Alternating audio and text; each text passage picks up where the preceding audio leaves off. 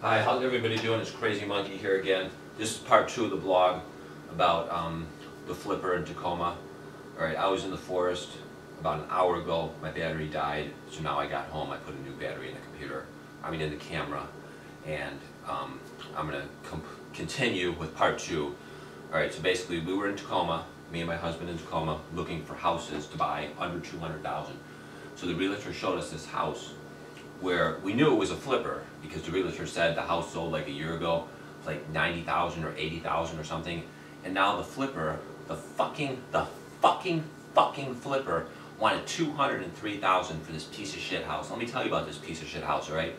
203,000. That's what the flipper wanted, and the realtor said that if we gave the flipper a full price offer of 203, that there would be no bidding war because the flipper basically would sell it to us first if we paid 203. Because basically what happened is there was a massive bidding war for this piece of shit house, and the top bid was 203, all right?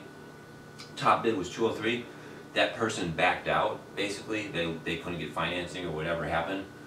And then the flipper basically said, if we bid 203, we'd be the top bid. So then we basically get the house, right? So let me tell you about this piece of shit house, right? Let me tell you about it, right? So we get to the front of the house, and the front of the house actually looked nice.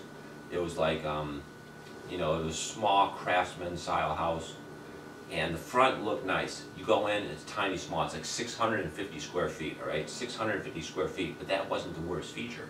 The worst feature is this fucking flipper. This fucking flipper that bought this house for 90,000 a year prior. 1 year prior, he bought the house for 90,000. This fucking flipper put Pergo on all the floors, or that cheap laminate, whatever it's called. I don't know what the hell it's called. It's this cheap laminate, fake, phony wood floor, all right? It's this plastic floor made to look like wood, and it's cheap as fuck, and it looks horrible, right? Then the appliances were dirt cheap. You could tell all the appliances, the fridge, the stove were dirt cheap. You could tell the flipper had done everything as cheap as possible in this house, all right? Then it gets worse. You open the back door, it's 5 feet to the fence. There's no backyard. No backyard at all. 5 feet to the fence. Disaster. Disaster. 600-something square feet, and you want 203. I'm like, I wouldn't buy this house for 120. I would not buy this house for 120. And it's like, that was the turning point. And that was when I was like telling my husband, you know what? We should just move out of the Seattle area. We should get out of here. We should just leave this area. We should move somewhere else. We should move somewhere where we can have an awesome quality of life. We should move somewhere where we can walk to the mountains like 2 miles.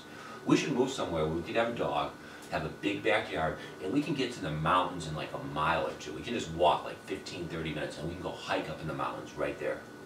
We should live somewhere where the ski resort's like 30 minutes away, where we can just take a bus and go to the ski resort. We should live somewhere where we can just walk to the bowling theater. We should live somewhere where we can just walk to the movie theater. We can just walk to the restaurants, you know. And then we found the place, you know, Ogden, Utah. We found the place, Ogden, Utah. We can do all of that. We can do all of that. So now, hopefully, within the next 2 to 3 months, we will be moving to Ogden, Utah, and get out of this area. And I'm so thankful now. I'm so thankful that our 2 offers in Tacoma got rejected. The first offer we placed on a house, it was a very nice house, 900 square feet, very cute house, and it had a garage that was totally converted into like a second house. It was totally, it was nice. It was done architecturally very nice. You could tell it was an architect that did it. It was done very nice, very professional. And they had like built a big, huge addition to the garage. They had totally converted, basically made it a second house. It was like 800 square feet. So it's basically 2 houses on the same lot for like 190,000. And we could rent one out for like $600, $700 a month, and then we would basically pay the remaining balance on the mortgage, which would be like $500, $600.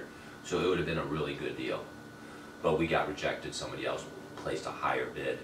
That was in South Tacoma.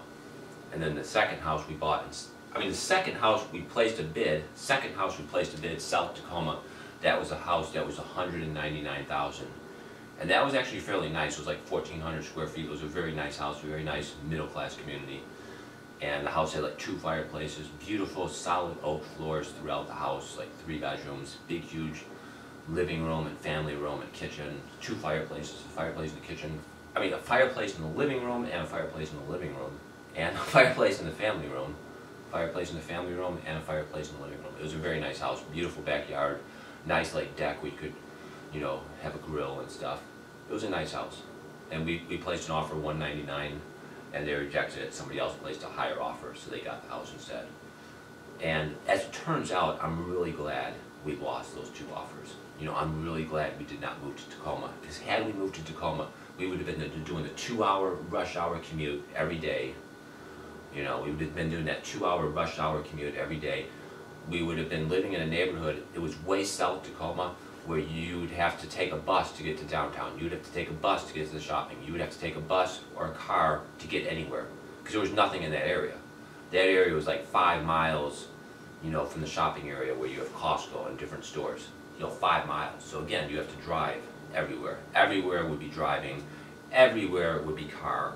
Everywhere would be taking a bus.